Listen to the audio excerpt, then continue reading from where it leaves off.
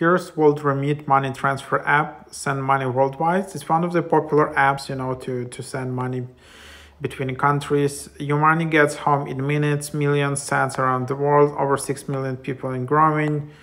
More ways to send money home, 130 plus countries. So yeah, this app is a nice alternative, to MoneyGram or to RIA, Money Transfer, Western Union, PaySend, bunch of other apps. It's not, I wouldn't say it's in top charts, but it's nice alternative. Maybe they have a discount if they offer in a promo code. So here, for example, you can have some promo codes.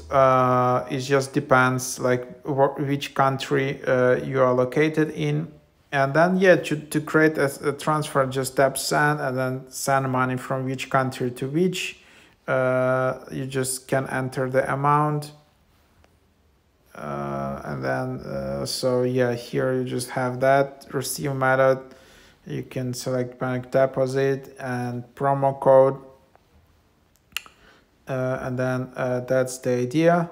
And then transfer fee you can have here at the new receiver. And then just enter first, middle, last name, bank name, BSB code, depending on the country requirements here. That's basically the idea. So then you can just tap send and then you select where you want to send it. So here you can just select, for example, something like that, like to Canada.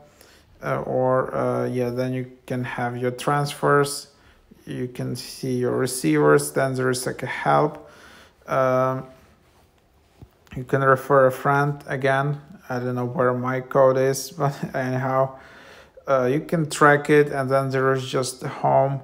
And so something like that. You can also close your account in the bottom right.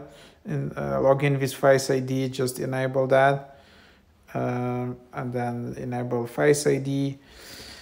So try it out. Seems easy, but however, I need to say, there are some fees here. It's in some apps, if they're quite popular, it's easier to refer people, like in MoneyGram, and then you can just get either free or very cheap transfers.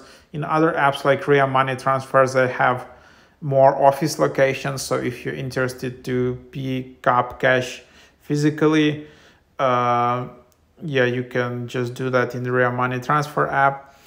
So there you have it. That's just an overview.